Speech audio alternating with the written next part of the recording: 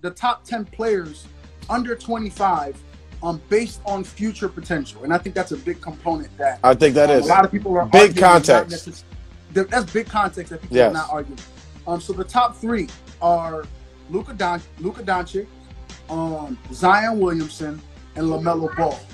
What is your reaction to the top 3 right there? Is it blasphemous or is I it will right name. on? Yeah, it's crazy. It's blasphemous. I'll name 3 people off the rip quickly that should be in that 3 spot before LaMelo Ball. Even if we're talking potential, So right? LaMelo's the problem. LaMelo's the problem. He's one of the problems. I could see that. Yo, and I get it. I see it. It's an ESPN list. They really have rode this kid. He's doing numbers for them. He's getting them the clicks and all that stuff that they need, the views, everything. I get it. Yeah. But he's not.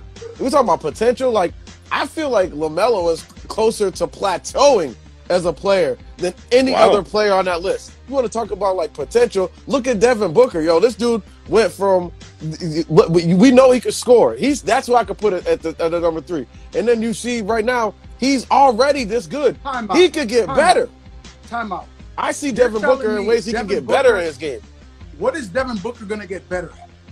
Yo, think about this, right? Just answer the question. I'm telling you right now. Think about this. He's already scoring the ball at a clip, right? He's been scoring the ball crazy for his whole career.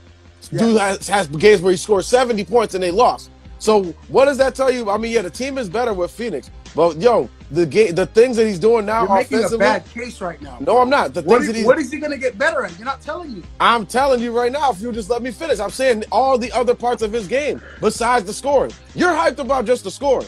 Besides the scoring, he's improved every part of his game, and he's gonna continue improving all those parts of his game. You can tell because can we keep it a stack?